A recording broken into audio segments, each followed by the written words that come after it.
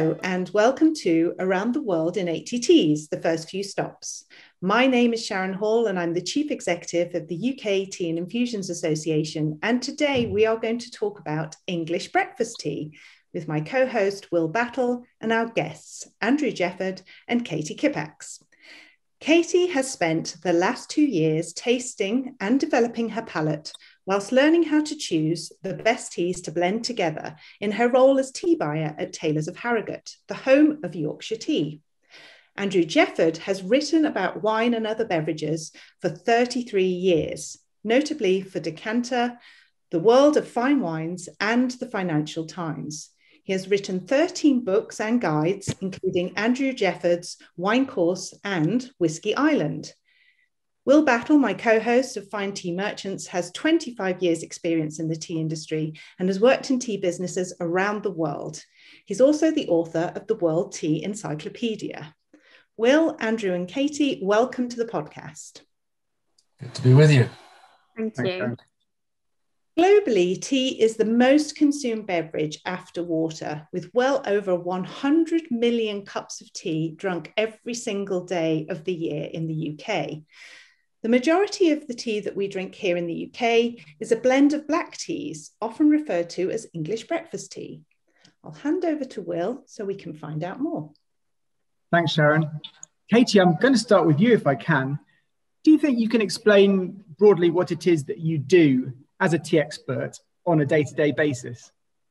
Yes, of course. So on a day-to-day basis, I'll mainly be communicating directly with our suppliers, analysing tea market data, managing stocks and logistics, which is getting the tea basically from origin to our factory here in Harrogate.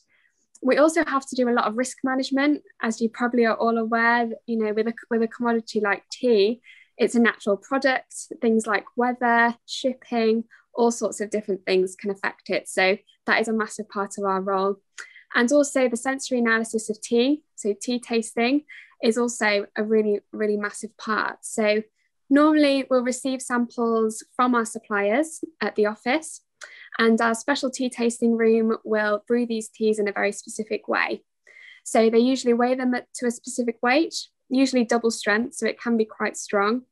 And at Taylors, we use hard water specifically. So this is because it brings out the tannins in the tea. The calcium in the hard water reacts with it and it increases the flavour. So we use that in order to get the best taste possible. They also brew it for 5.5 minutes, which you probably think is quite a long time. But again, that allows the tea to release all of the flavour which we need to taste.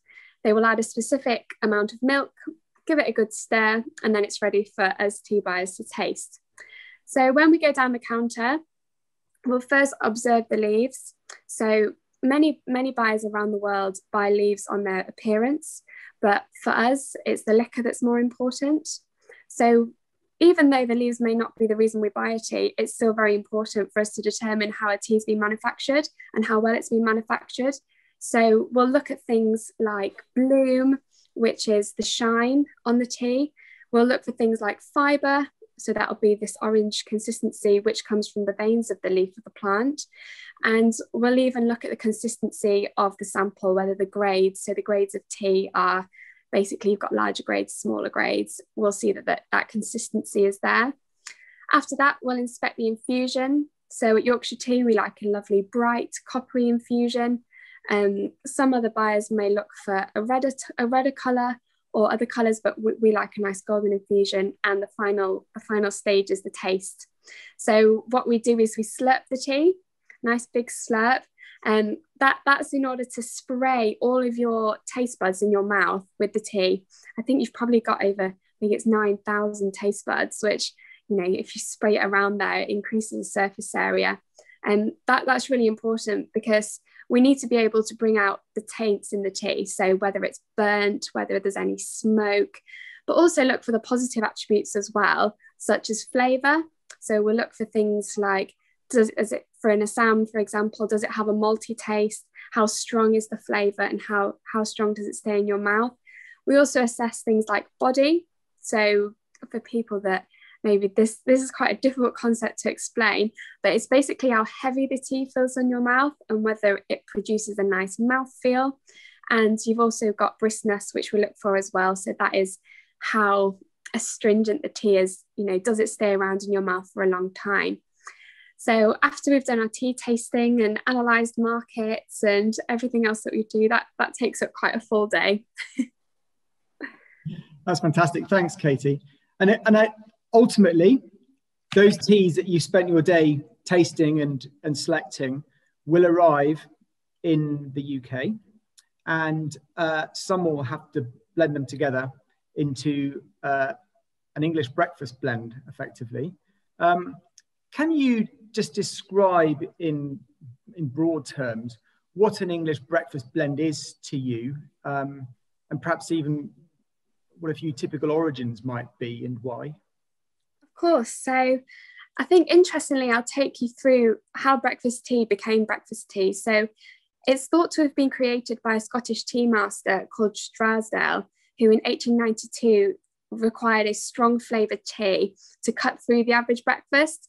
So as you know, fry-ups, bacon, sausage, all of that, you need a nice brew to cut through that. And that was called breakfast tea. And I think it was actually Queen Victoria herself, where during her stay at Balmoral, actually tasted this tea and brought it back to London and then controversially named it breakfast tea. So that's a little bit of brief history. But breakfast tea is generally a full-bodied, robust, rich cup, which you taste it and you think, that's lovely.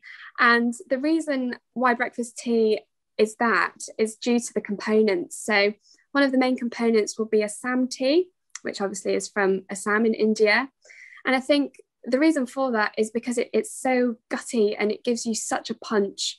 But also what I was talking about in terms of body as well, is that's why the tea tastes and feels thick in your mouth. That's due to the Assam tea.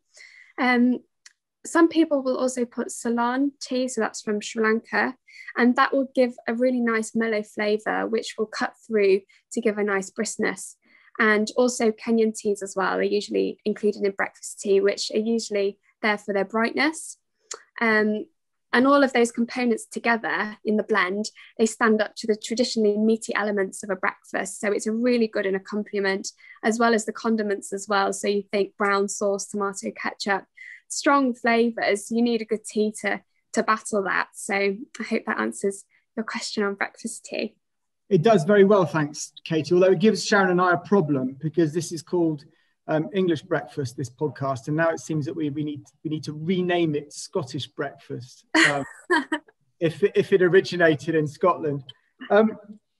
Andrew, you're resident in France. What's your experience of the English breakfast styles of tea that you might get on the continent? They're pretty miserable, actually, in general.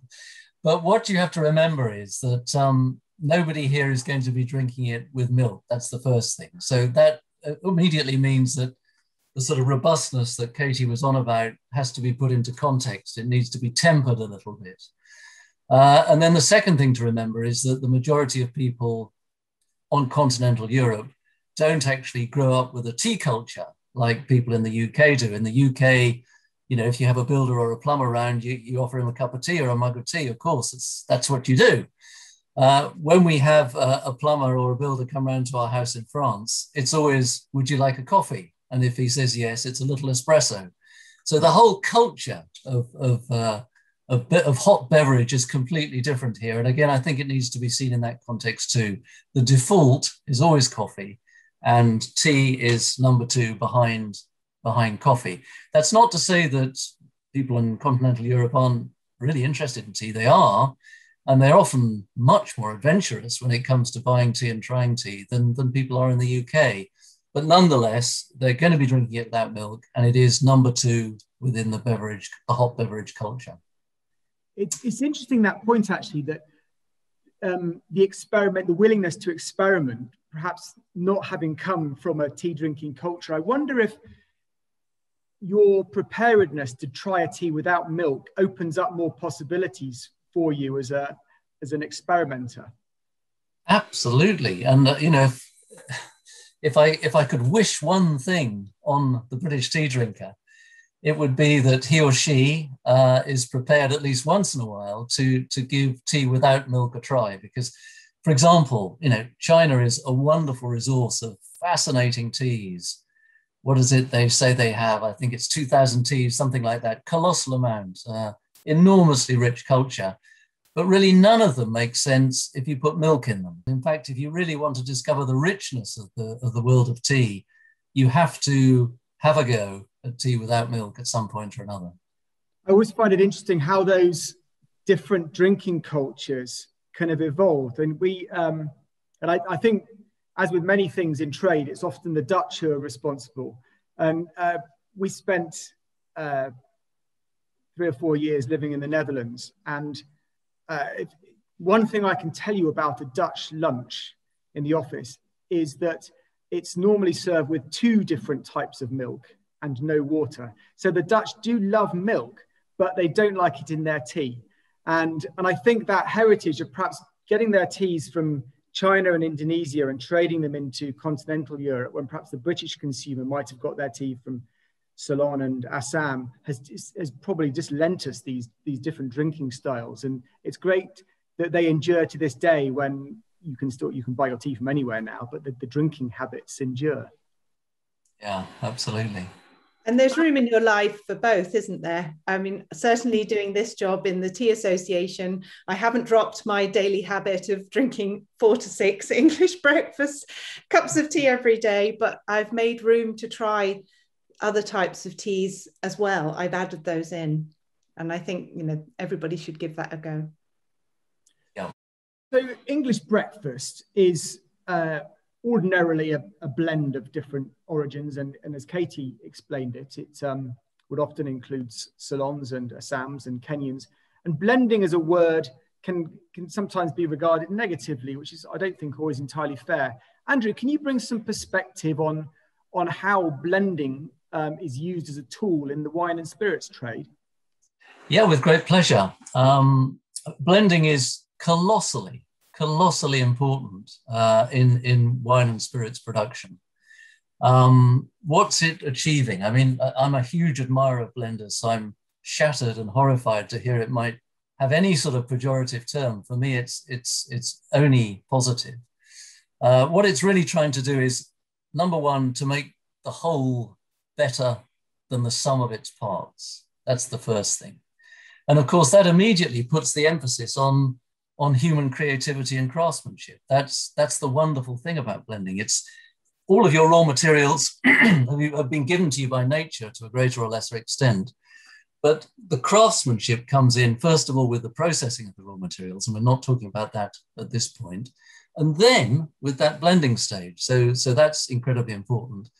And the second thing really is that blending is the way that you bring harmony to any beverage. Harmony and completeness really are always the aims that you're looking for when you're blending. And if anybody takes time to enjoy a drink and thinks, wow, that was fantastic, I'm sure that harmony and completeness somewhere or other will be in their kind of tick list of things that they've found in that drink. There are very few great drinks where that doesn't apply. Now, if we run quickly through the drink world, blending is of varying degrees of importance depending on the drink.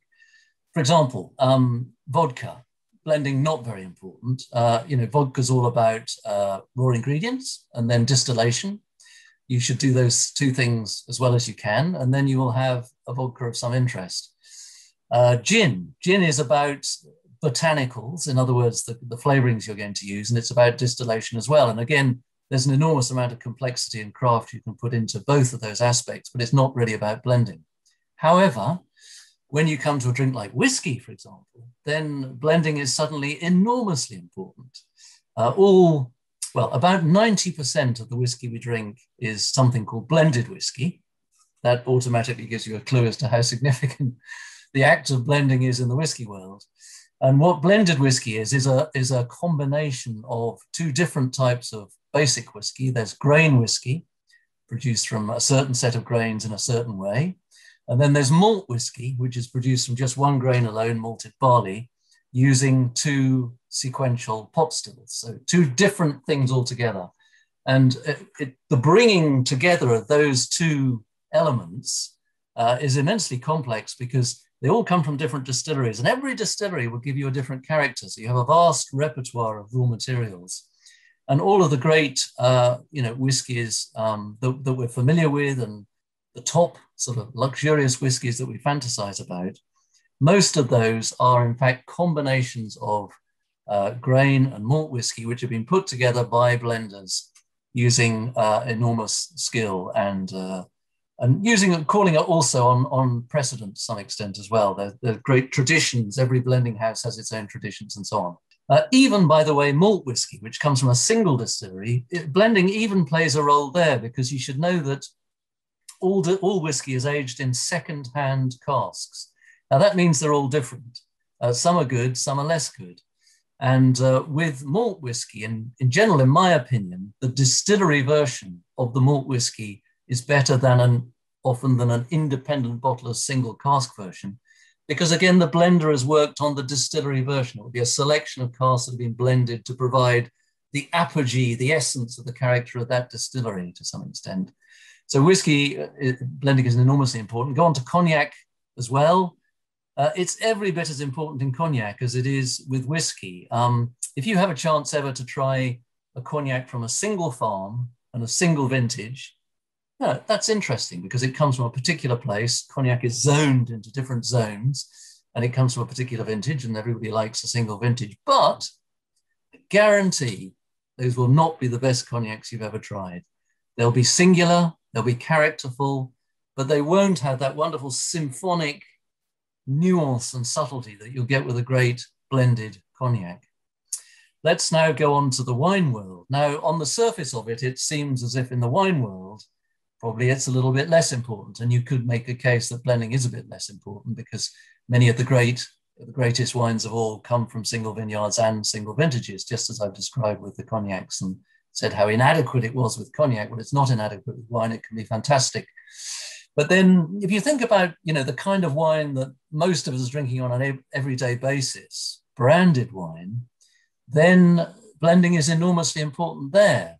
Blossom Hill, Jacob's Creek, all of these famous wines, the Gallo wines, they're huge, huge blends. And of course, they're not meant to be the greatest wines in the world.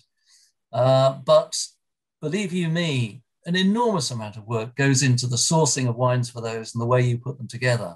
And definitely the blending is a crucial part of that. We also, have sort of more upmarket branded wines now. I'm thinking of something like Whispering Angel, for example, a very successful rosé from Provence. That was originally quite a small production wine, but it became so popular that now 6% of the whole of the Côte de Provence appellation, which is an enormous appellation, goes into Whispering Angel. So that's another colossal blend.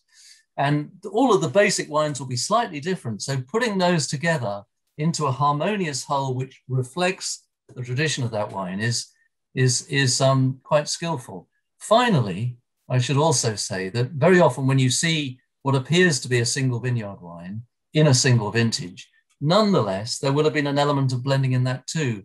I'll give you a couple of examples. Particularly applies where properties are quite big. So if you go to Bordeaux, where properties do tend to be quite big, you go to, well, let's go straight to the top. Let's go to Chateau Lafite or Chateau Margaux. Now, these are quite big vineyards. Chateau Lafite is more or less, it's over 100 hectares actually. And Margaux is about 70 hectares. Now, not every single hectare of that vineyard will be as good as every other. No. In Burgundy terms, you'll have some sort of village level, some Premier Cru level, and some Grand Cru level. And of course, the great way to maximize the quality and develop the reputation of your wine there is not to chuck it all in bottle and call it all Chateau Lafite or Chateau Margaux. You have to select, and very often, in fact, only about 25 to 40% of the entire production of those vineyards in any one year will go into the finished product. They will make them all separately in small lots. Then there will be a long blending process. And at the end of all of that, they'll arrive at the Grand Vin, as it's called, the great wine of the year. But it will only have between 25 and 45% of the entire vineyard there too. And very final thing to say is there's another category of wine called fortified wine, This is wine which has alcohol added, like port or sherry.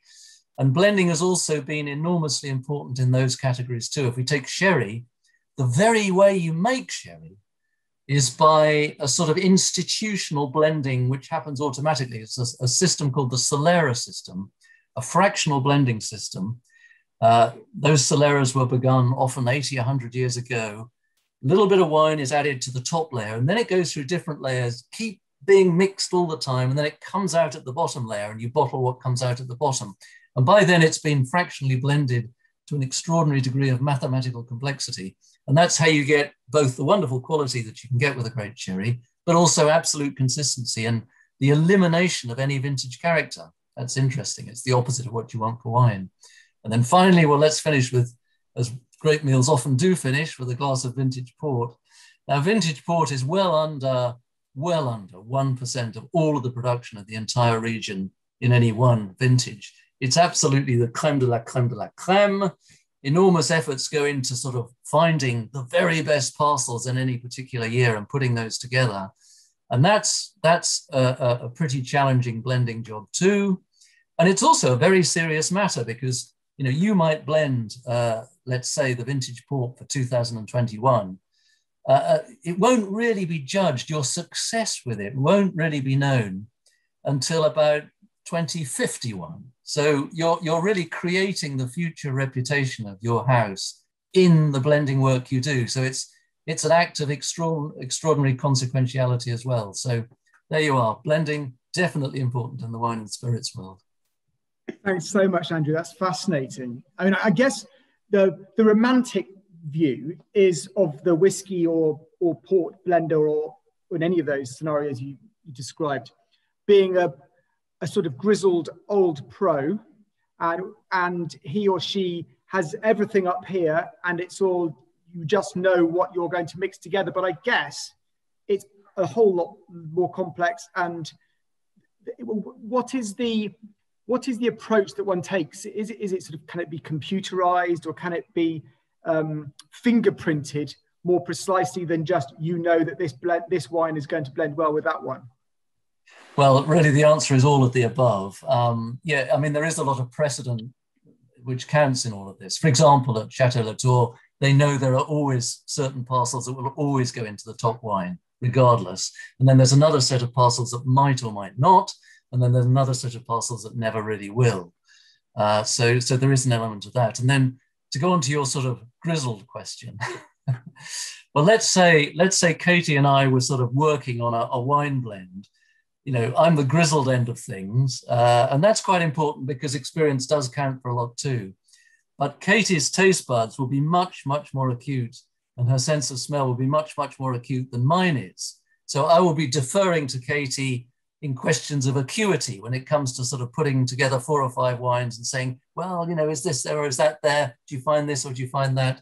So you definitely need the great facultative acuity of the younger taster and blender, as well as the grizzled grey-haired end of things. So let's pick up on that, Katie. We've got the teas that you've bought. They've arrived in your warehouse, and someone's got to assemble them into the house style to make sure that, I guess, the consumer's getting what they expect. How do you go about that? So that's a very interesting question. Thank you. So I think the most important thing for the blender is they've really got to understand how different the teas taste. So they've got to be an expert on the country of origins, things like how sunlight, humidity, altitude, soil nutrients, all of those aspects will affect the taste of the tea. And they've got to understand that the gardens that we buy from, at different times of the year, there may be quality peaks. There also may be times where the quality completely drops. So seasonality as well is something that they need to be aware of. You also need to be aware of how the tea is going to travel. And that's something that we really look at when we're buying the tea in the first place. You've got to remember that these teas are on a ship for a really quite a long time. And if there's any delays, it's even longer. So there's got to be an awareness of how these teas are going to travel and how they will last when they're in the warehouse, even before they can be put into a blend. So a blend will come together when a blender will taste a set of teas that have landed, and they will basically handpick a recipe in which will be blended together in the factory. And the way that this happens is that the blender's really got to understand that this tea will go well with this tea, or if you put too many, Malawi teas in the blend, it's not going to create the desired effect. So there's a real balance effect that happens. And I think every tea that arrives in our factory is tasted at least 5 times before it even gets to that stage. And that is on its own and within a blend. And then what's called benchmarking is a process that we go through as well. So when a blend is made, you'll taste it against the last blend that was approved. And then at the end of the month, you'll taste that against even more blends that were done, 10 years ago, 1 year ago, to ensure that consistency is always there, because we know that our consumers will definitely be able to pick up anything that changes. So yeah, it's really, really important that happens. And if a tea is not up to standard, so if a blend doesn't come out the way it is, it'll be reworked to the point that it's perfection, really. And it is an art. It's not something that somebody can just go into. You've got to train, you've got to learn, you've got to understand all of the aspects of tea buying in order to blend, because it really is an art. When it comes to tasting, how important are the eyes in tea? That's a really good question. Very important, but also on the side of caution, sometimes your eyes can deceive you. So as part of my training, actually, we do what's called blind tasting. So we'll be given a blindfold and a set of teas from different origins, and you've basically got to taste them blind and say where they're from. And it's quite a difficult thing to do, but it's quite rewarding, actually, when you can pick out the different origins. But when you look at a set of tea and you see some are brighter, some are more golden, you almost think in your head, that's going to be a better tea, or that's going to be a worse tea.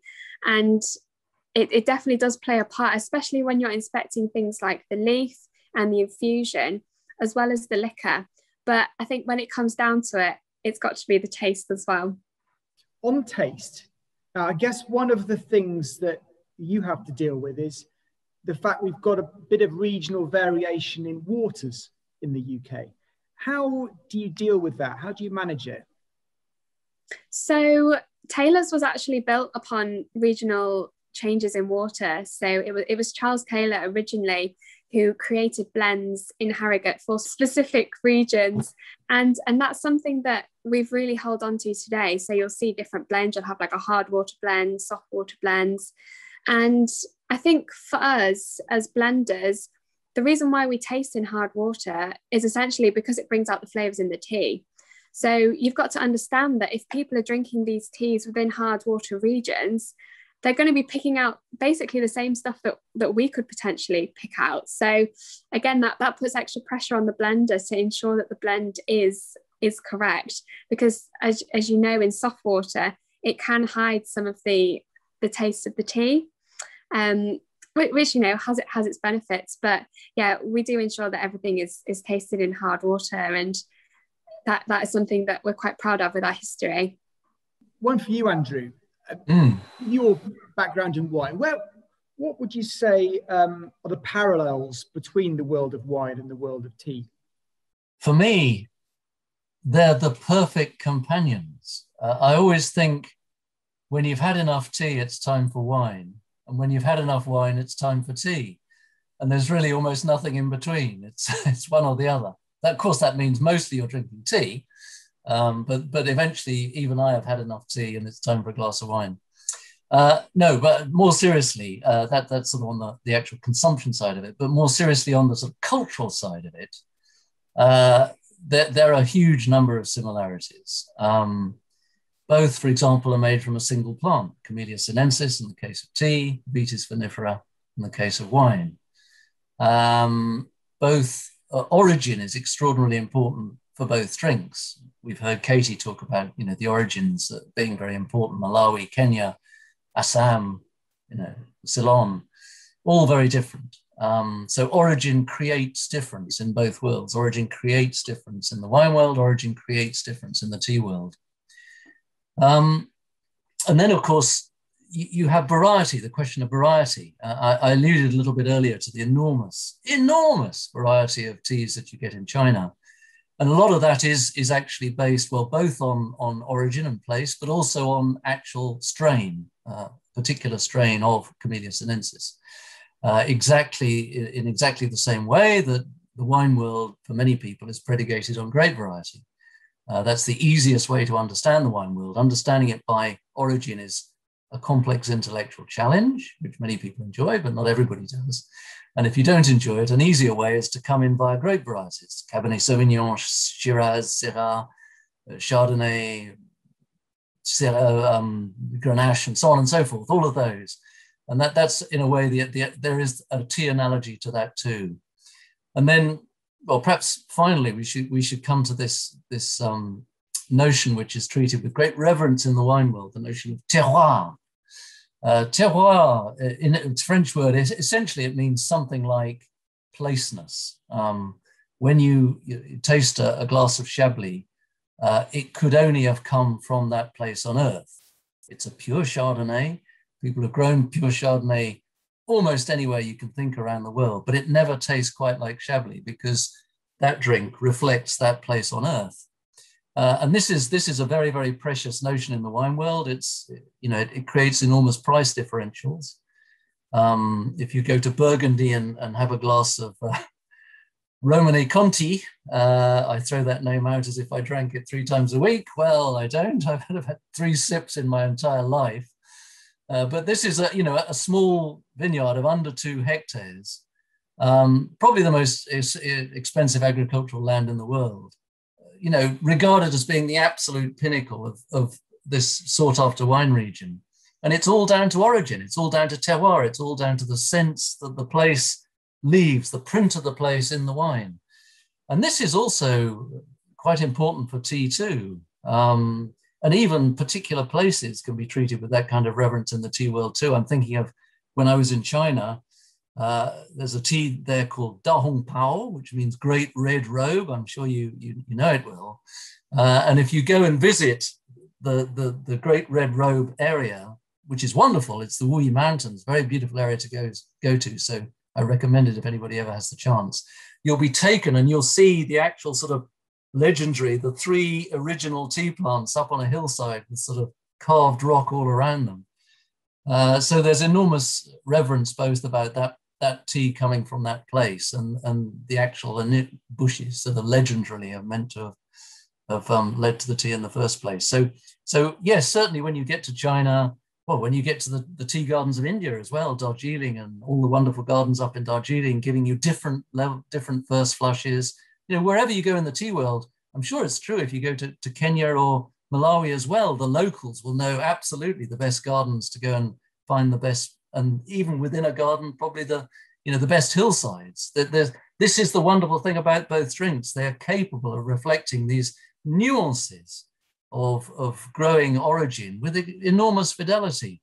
So yes, for me, tea and wine are twins, absolute twins. The world's 2 greatest beverages. Well, no, I won't say that because I love whiskey and beer and all the rest too, but very, very great beverages for sure. Fantastic. And a note to our listeners that Great Red Robe is part of our Oolong podcast, so something to look out for. Is there anything we can learn in tea from wine or vice versa? Well, I mean, it always grieves me that tea, and particularly I would say in the UK, doesn't have the same kudos that wine does. I think, I hope it's come across in what I've just said that for me, I have absolutely the same reverence for both of them. And I'm always wondering why that is. I think there are really 2 reasons. One is that in the UK, we are over fond of our milky teas. They are wonderful, but they aren't the only thing in the tea world. And if we could get beyond that, then we would discover a wonderful landscape open up of diversity and intrigue and fascination.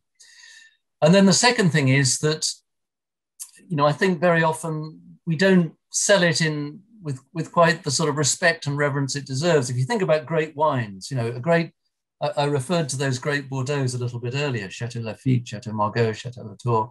They come in wonderful wooden boxes, first of all, you know, 12 bottles each individually in a wooden box. Every bottle is tissue wrapped. The bottles are beautiful. The labels are beautiful. If you go to the website, there's an enormous amount of information about them. You know, they're much colossally written about by wine writers down the generations. I think to just put a different perspective and not defend, but in support of the dear old milky English breakfast tea, we certainly know that during lockdown and the pandemic, you know, consumption of tea has increased by 10%.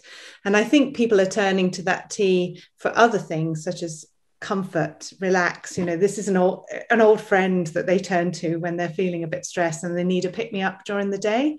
And I think that's wonderful too. Yes, absolutely. I mean, you know, one of the things I've always said about wine is that it's one of the reasons it has its hold over us is because it's an emotional drink. It arouses our emotions. And of course, all alcoholic drinks do that because they have alcohol in. But just as you've said, Sharon, I think, you know, tea also has this emotional dimension to it because it's warm, because there's this lovely aromatic steam coming off it, because it's comforting. It's almost sort of maternal. It's a kind of maternal experience in that way. And maybe milk indeed adds to that quality of it. So I completely take what you mean there. I'd just love to ask Katie, you know, since we're talking about this whole sort of image thing and how significant it can be for the drinker, you know, what could you do at Yorkshire Tea to sort of add a bit of luster to it? Can you produce sort of super versions or premium versions or, I don't know, special editions, or, you know, where do we go with that? How can we move it forward? I think the closest product that we have right now is obviously Yorkshire Gold, which you could traditionally call a breakfast tea, but it just includes the five best or 10 best gardens that we buy from, and they're obviously hand selected. We ensure that we do sustainable development projects with them as well.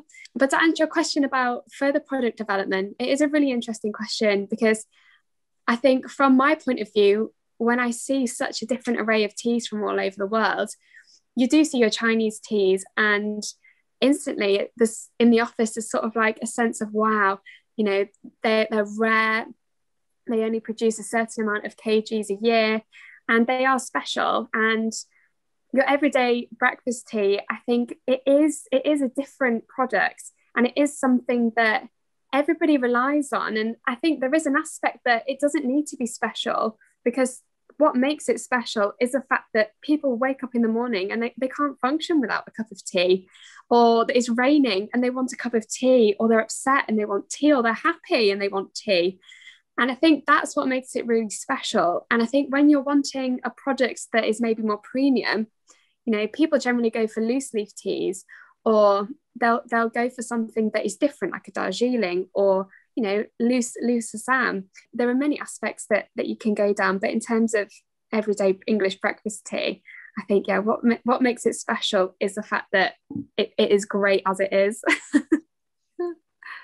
Perfect. Well, I still love the idea of the gold. And in fact, I do know the gold, but I didn't realize it came from 10 particular gardens. So already that's quite interesting. And, you know, one of the things I'd love to do as an enthusiast is read all about those individual gardens and maybe discover if, you know, the blend of the 10 varies from edition to edition or year to year, depending on the vintage quality. You know, all of these things sort of lead you into the adventure of tea.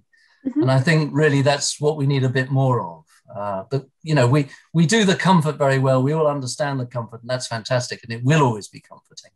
But there's always also this world of adventure and discovery, which I think we need to work a little harder at. One of the things I find interesting, Katie, is that the challenge that gives you as a buyer when your gold blend, say, really takes off, and you've got to suddenly find another 1,000,000 kilos, for argument's sake, from the very best gardens in the world. And that's quite an exciting challenge, isn't it? It is, yes, because as you're probably aware, Will, that these gardens, because of their seasonality, and the quality windows, it is quite a challenge to ensure that you've bought the requirement that you need in those time periods. And I think with a lot of products, once it's gone, it's gone. And as you say, that is a challenge for the future, is ensuring that if we want to produce these products that are premium, we need to ensure that our supply chain is prepared for that as well. And so that'll take innovation, it'll take travel to origins, communication with our suppliers to let them know that this is something that we want to do, and working with them hand in hand to ensure that they are able to provide what we need. So I have a question for Andrew, which is looking into the future of wine. And I think traditionally, looking from my point of view, wine is something that is paired with meals and sophistication. And I think looking forward into the future, how do you think wine is going to develop into something that will continue to keep it being exciting, and for future generations to want to get involved in that production? Well, when I think about, I have two sons and what they will be drinking, what their grandchildren will be drinking, I know it will be different. That this is the wonderful thing about the wine world, and I'm sure it's true of the tea world as well. It's always changing. It's always in process of evolving and modulating. And one way in particular in which the wine world is always evolving is that new places are always being discovered to grow wine, new terroir, if you like, new locations which had their own stamp. When I was a little boy back in the dark ages, there was no such thing as Marlborough Sauvignon Blanc. Think about, this is an enormously popular drink category now. How could we possibly live without Marlborough Sauvignon Blanc from New Zealand? But it did, before the late 1970s, it really didn't exist. So we are always discovering new places and new locations. And I think actually the pace of global warming is going to change that too. An example closer to home here is the extraordinary flowering of English wines or English and Welsh wines in the last decade and a half, particularly sparkling wines. When I first got into wine writing about 30 something years ago, it was a bit of a joke, English wine, unfortunately. I had a very good friend who was an English wine grower, and we struggled together to try and see a way forward, and we couldn't, but we kept at it.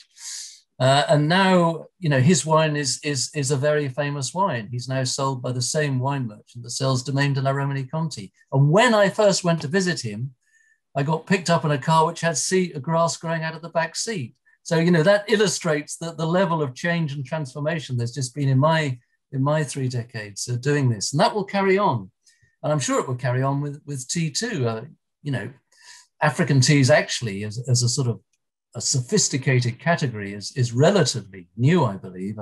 Correct me if I'm wrong.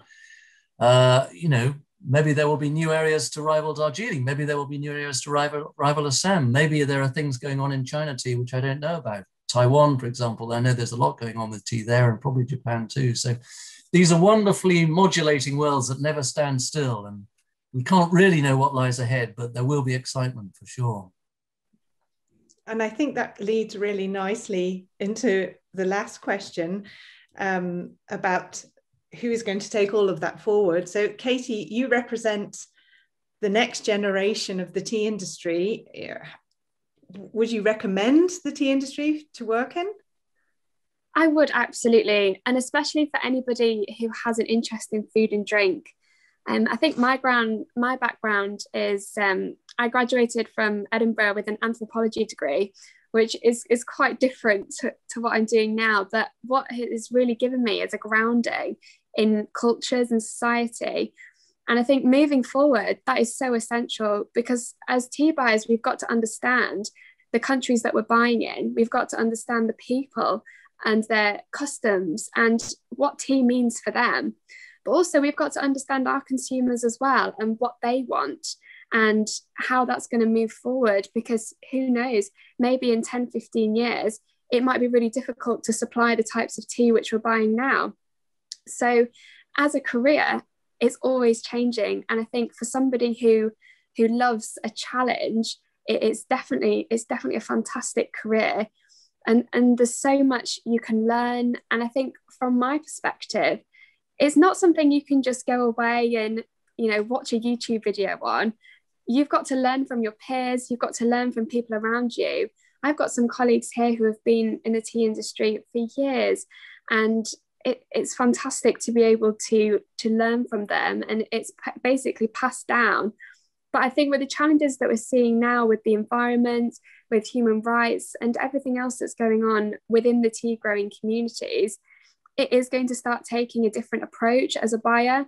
We're going to have to understand economic impact. We're going to have to understand ethical impact, which at Taylor's is something that it is in our core values. Sustainability as well as travel, because as you've seen in the last year, we haven't been able to travel due to COVID.